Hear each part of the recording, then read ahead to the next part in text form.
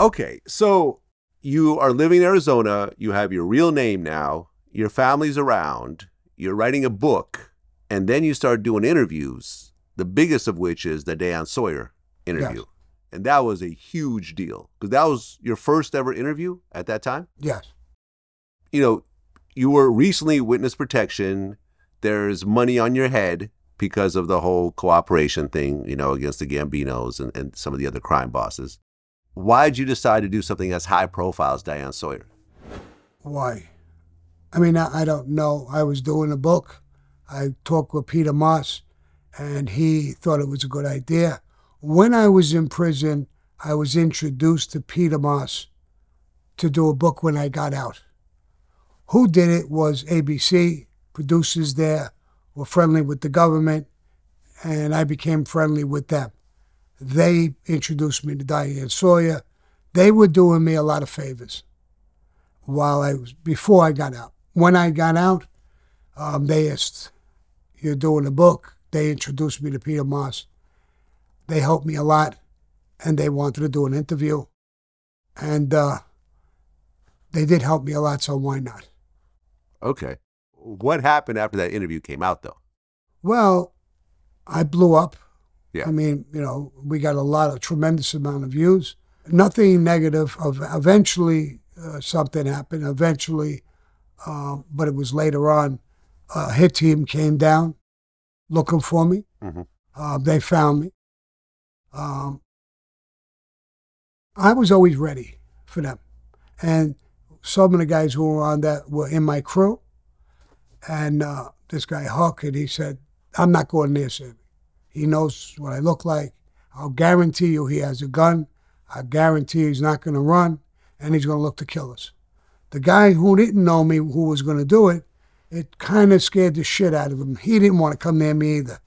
So they sat with it for months and months and months, and they couldn't get it. They couldn't find a spot.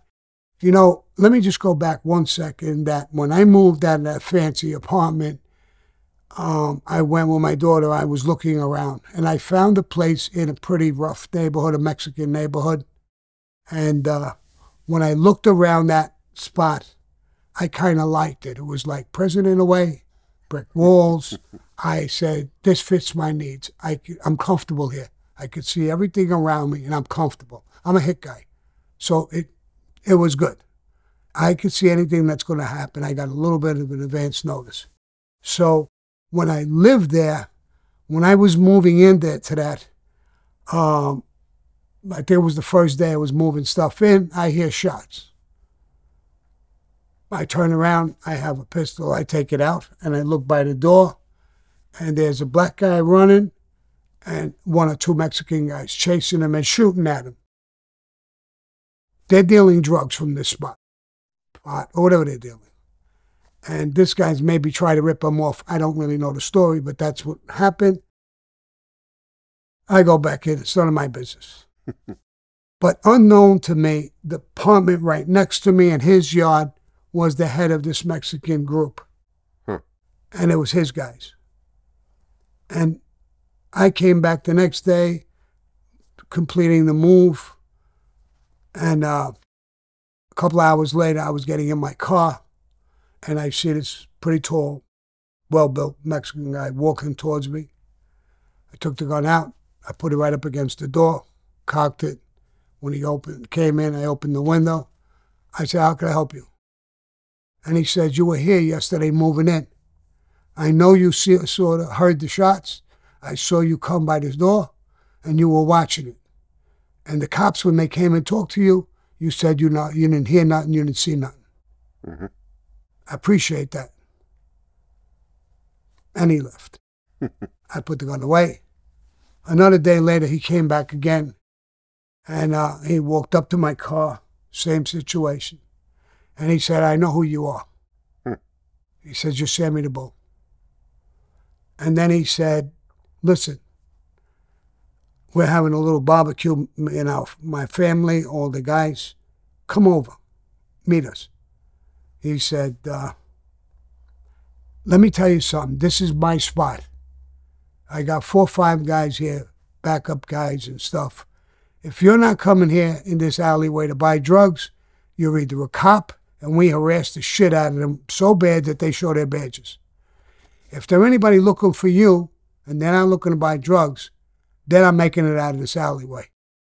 I took it as almost like a protection thing. It was good for me. Yeah.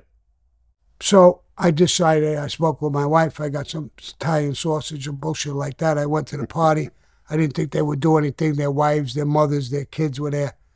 I said, I'm going to go in there. She said, you going in with a gun? No, I'm not going to do that. He's there with his family. It's disrespectful. I went in there. I ate with them, met them all. When I would come home 12, 1 o'clock at night, I would come in the alley, park my car. I had a brand new Lexus, never got touched. And I was coming into my yard, I would see guys on the side. And they're standing there, they bang their chests, giving me a sign, like, you know. And so they loved me. I became one. I wasn't one of them in their mob, but I became one of them, accepted by them.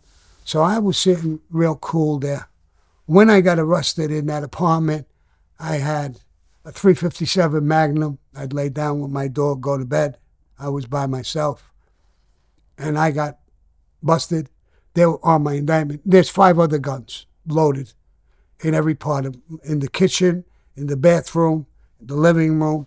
I knew there was guns everywhere that were loaded. Thinking, when they come down, mob guys, I'm ready. And I'm going to duke it out. I figured Gotti would sooner or later would send somebody. And like I said, I'm a hit guy. I'm ready for it. So, and that's in my indictment. I got 5 guns and a .357 that I'm sleeping with. Matter of fact, the day I got busted, my dog is growling, a little 6-pound dog, mint pin. But he knew something was going on. I got up, I went by the blinds with the gun, I moved the blinds a little bit, and there's 10 fucking police cars, helicopters, and I'm about to get arrested for this ecstasy shit.